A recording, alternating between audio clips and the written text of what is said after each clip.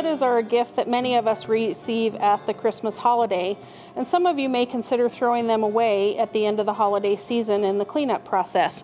But they are a plant that can be rebloomed in the following year, and it's pretty easy to do. You can care for them in your house just like you do your other houseplants through the spring months, and then in mid-March or April you can begin pinching back your poinsettias so that you can create a more compact plant that has many more blooms on it.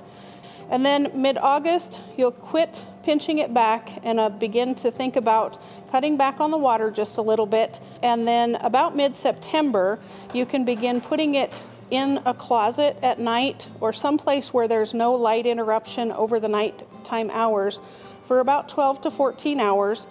Allow it to form those buds for new flowers, which will begin to show color about Thanksgiving time.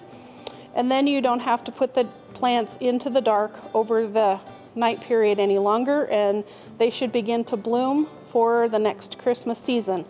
If you allow them to get full sunlight, you tend to get brighter colors on the poinsettia. For the University of Wyoming Extension, I'm Donna Hoffman, and this is From the Ground Up.